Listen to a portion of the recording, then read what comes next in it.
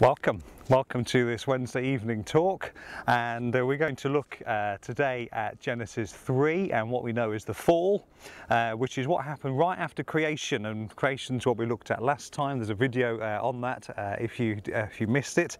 But before I think about the fall, I came across these words by John Calvin, which I think helps to put everything into perspective. And this is what he said: humanity never achieves a clear knowledge of itself unless it has first looked upon God's face and then descends from contemplating him to scrutinizing itself. I don't know about you, but I love that picture that only when we gaze at God, at the glory of God, only when we look at his face will we see ourselves correctly. Only if we start by looking at God first will we understand ourselves. And I don't know about you, but when we look around the world and the wars and the heartaches and the famines, and even in this pandemic, there's the selfishness that we've seen of humanity day after day, pictures of people ignoring social distancing, whether on beaches or parking illegally to climb mountains. We see so much of the selfish culture around us that people are very much looking at themselves and not looking at God at all. And what we see there in many ways is what we see because of Genesis 3. If you remember, we looked at creation, we looked at how God made us, that God has created us to enjoy him, to live for his glory, to live in relationship with him, and to be his image bearers. But the Bible also makes clear that we're not some product of some incredibly chance cosmic process. God is our creator. But as you look through the creation story, it starts with the kind of big picture stuff, the huge stuff going on, but then it focuses right in on humanity. And we see God doing two things. He forms Adam from the ground, and then he breathes into his nostrils the breath of life. And we see that Adam then becomes a living being, and we see that he's a physical being but also a spiritual being. And what happens is that from that beautiful picture of creation in Genesis 1 and 2, of harmony, of walking with God in the garden, suddenly they're expelled from the garden. And that's because of the fall that takes place. And sin is the reason. And sin's a word we use a lot, and it covers a lot of different things. If I just go through some of the words the Bible uses for sin and the meaning, I'm just going to look at the meaning. Sin means missing the mark, an active rebellion, a trespass or a transgression. It means a going astray, a failure, a fault, a wrongdoing, a breach of the law. It also uses words like unrighteousness and lawlessness and godlessness, seems to end with an S, or simply a moral stumble. But the main characteristic of sin is that ultimately it's against God. Obviously people get caught up in sin too, it affects others, but ultimately every sin is a sin against God. And Psalm 51 verse 4 says, "Against you, you only have I sinned and done what is evil in your sight." And in Genesis 1 and 2 we've seen God give Adam and Eve so much freedom, so much scope, so much potential, so much joy and peace and love.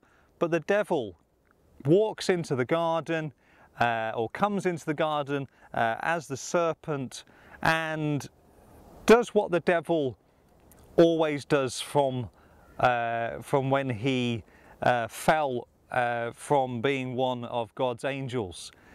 And that is to steal, to destroy, to deceive, to be the father of lies, as Jesus puts it. And he does exactly that here. He seeks to deceive, seeks to sow words of doubt. Listen to Genesis 3:4-5. The serpent says this to the woman: "You will not certainly die, for God knows that when you eat from the tree, your eyes will be opened and you'll be like God. You'll know good and evil." Words of deceit. And suddenly in this God-made paradise, it's like God is being put in the dock. Did God really say that? and suddenly there in that beautiful place God is slandered, is misrepresented, and all of his goodness and love is questioned. And instead of the boundary that God had put in place being there because he loves them and he cares for them, and this is about living in relationship with him, suddenly it's turned into, this is holding us back. If we eat from this, we'll be even better. We'll be actually like God. And so the beautiful God is turned into the bad guy, the one stopping you being all you could be. And Satan opens the trap, the kind of trap door for Adam and Eve, and they fall straight into it. But it's interesting as we think about what that is and how that took place, that the devil still does that today. He's still trying to trap us and deceive us and misrepresent God, and we need to be very aware for the devil who prowls around looking for people to trap.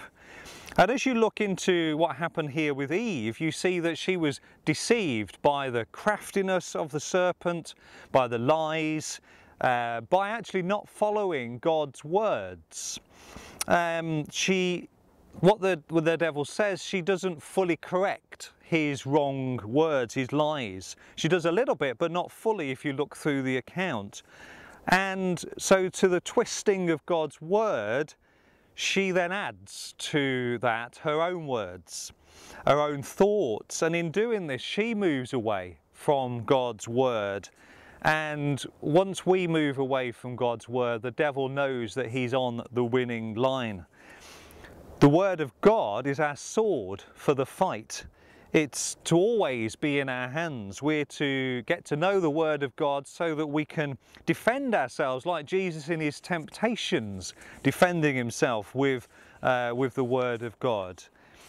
But so we can defend ourselves against the misrepresentation of God by the devil and those who try and use things against us that are around us. So to go back to Eve, the serpent tries to make what is a dire situation kind of much more appealing. You won't die, have a little bit of the fruit, you'll be like God. You can kind of imagine the conversation. And so into Eve's mind was planted doubt, false promises, wrong views of God. So instead of living and enjoying God's best, instead of living as God's masterpiece, instead of living as God's image bearer, instead of beauty and glory, I could go on, they fall into sin. And they're thrown out in the end of that beautiful relationship in that beautiful garden. God gave us abundant life, but we fell because we thought we could be more free if we were in control, if we decided the boundaries, if we did it our way. And so to God's call in the garden, where are you?